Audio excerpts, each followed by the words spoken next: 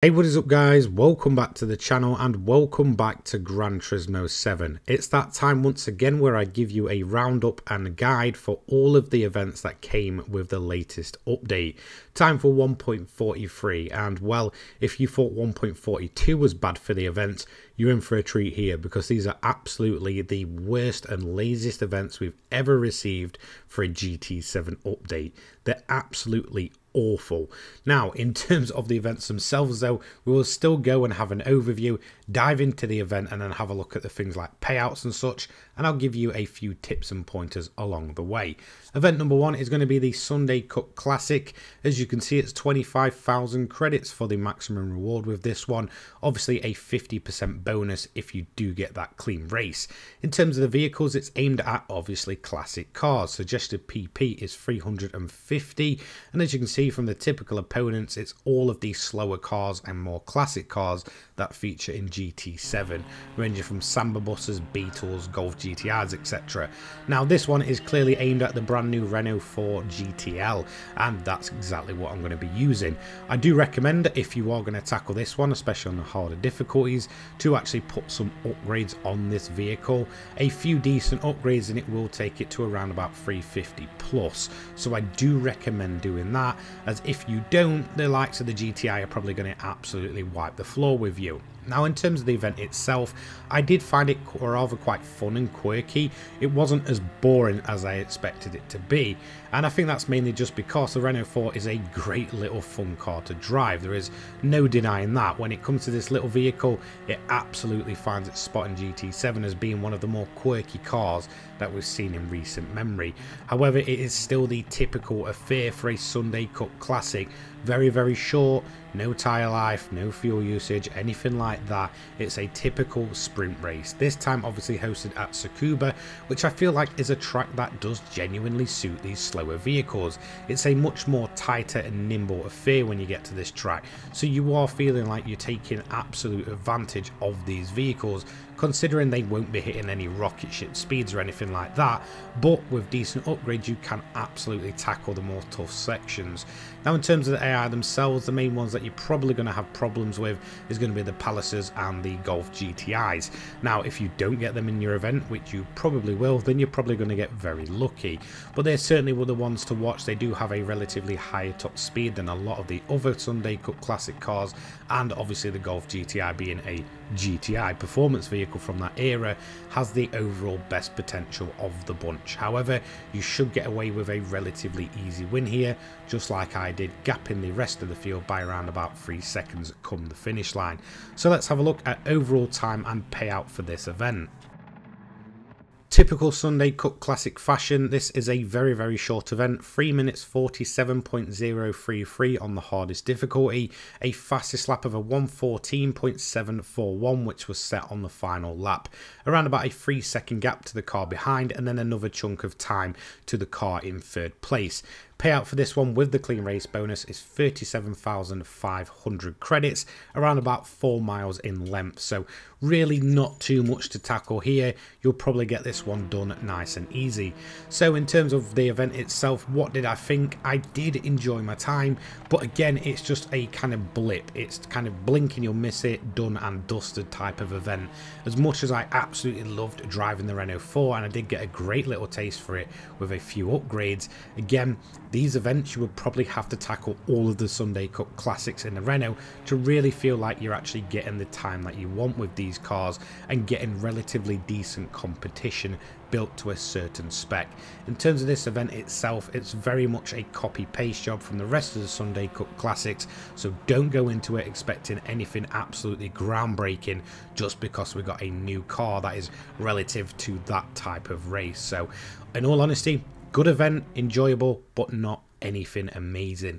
Next up, we have the European Clubman Cup 600, 3 laps at Suzuka, maximum reward for this one 60,000 credits. Overall, this is going to be the longest event of the bunch, and that's not really saying much. It's only kind of made longer because Suzuka is longer than the likes of Laguna Seca or Tsukuba. These are all going to be 3-lap sprints.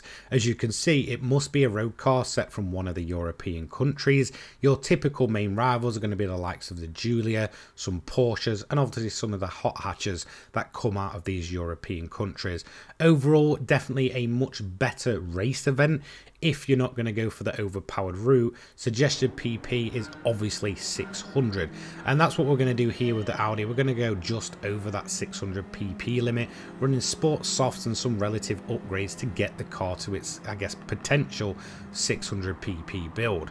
So as you can see, in terms of the, I guess, competitors that are on the track, a lot of them you're going to see all generations of the Audi, some hot hatches to begin with, before getting into the more high-end cars as you start making your way through the grid. I did enjoy it. I felt like it was very, very competitive throughout. There's a nice wide range of different vehicles to get through. Obviously, beginning off with the hot hatches, you'll probably clear them in absolutely no time. Obviously, we do have the added advantage of four-wheel drive and such, unlike some of the hot hatches, which are mainly front-wheel drive and such. Once you start getting to the middle of the grid, you're going to start seeing some of the faster cars around, and some cars kind of working their way through the pack as well against some of the slower opponents. As you can see, we've got the likes of the Porsche's 911 GT3. We've got an Alfa Romeo Giulia as well, which is kind of, you know, zooming around, and did have a good run with me down the main straight going on to lap 2, which was overtaking a Ferrari and a BMW Z8, which was just absolutely fantastic. The sound of the Alfa, absolute bliss. So yeah, a very cool visual and, you know, audio experience there. But in terms of the front of the AI, this is where the main meat of them are, and this is where the tougher vehicles are going to be. So just be aware that if you are going for a relatively stock option, you will need something with a bit of power. A lot of these vehicles up towards the front of the grid aren't standard. Don't get me wrong, they look fairly standard, but they're definitely running some extra parts there to allow them to absolutely fly off. So in terms of the front of the grid, we've got the likes of a Lamborghini, TVR, BMWs and such. Obviously the Alfa and the Porsche making its way through the grid from a little bit further back. But again, by the time they become competitive, the race is going to be done and dusted, considering it's very limited at only 3 laps. Again, not too long in terms of overall time. You're looking at around about 6.5 minutes, probably maximum, to get this one done if you're staying within that 600 range. We took a relatively easy first place in the end, managing to build a gap up of around about 8 seconds to the Mercedes, which finally did work its way through the grid, just like I mentioned. Fastest lap of a 2 minutes 12. Now in terms of the payout though, this is the best one of the bunch, which isn't saying much considering with that clean race bonus, you're still only looking at 90,000 credits and around about 10 miles in length. So yeah, not looking too good. In terms of the event though, my overall opinion, I did enjoy it. But again, it was just kind of like the one previous to it at Tsukuba. Once you start getting into the groove and getting used to the car, the event's just done and dusted. This is where the older Gran Turismo games felt like they really took advantage of some of these road cars. We have the likes of the 4-hour at Tsukuba with the Mazdas and such, and I just don't get why this isn't a thing for all of these different series and categories that Gran Turismo 7 has. I would absolutely love a 30 to 1 hour race just racing these European road cars. I feel like it would be absolutely fantastic, but again, this one just falls into that typical format that this category has of just bare sprint races, and that is it. It is a massive shame, but overall it was enjoyable, but again, a just slight drop in the ocean, done and dusted type of event once again. Not filling me with hope for this one then, as the next race goes over to WeatherTech Raceway Laguna Seca for the Japanese Clubman Cup 550. As you can see, a bit of a smaller payout at 40,000 credits for the maximum reward without the bonus. Obviously, this is the final event of the bunch, and this one is just going to fall into the same trap that the others do, that they are nothing different from the rest of the same category. As you can see, 3 laps, 12 vehicles, road cars, Japan, very, very small credit payout, and the standard typical opponents with some additions from some of the post-launch cars. Overall, again, just falling into the trap of just following what the rest of the category does and not being anything special.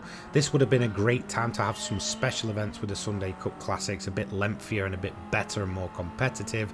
Same with obviously the Euro 600 and this, the Japanese 550. Again, I did enjoy the racing, but that is made better by the fact that the car is enjoyable to drive. Again, just like the Renault 4, the Evo 9 that we're seeing here is a great car to drive and will make any event actually rather quite decent, considering that you could probably put this in the most boring event and still find fun in the way this car drives. So again, the car's really making the event itself is actually pretty terrible. So we did overshoot it as we went for an overtake with the NSX. I did end up bumping it, but I will still get the clean race bonus at the end, which I thought was rather quite bizarre. Again, just no indication of what loses that clean race bonus. I really hope that does become a thing in a future update where we kind of know if we've still got it, what's causing us to lose it and such, so we can kind of analyze these events down to a T. Again, in terms of the AI, I don't think you're going to have too much trouble. I've got this Evo kind of tuned to around about 550 plus, so again, we're kind of in the competitive category. But again, it's so split in terms of the cars themselves. You've got some slower ones mixed in.